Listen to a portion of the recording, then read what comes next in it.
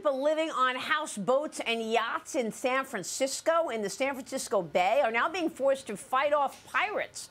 Those pirates are ransacking their ships, according to the former harbor master.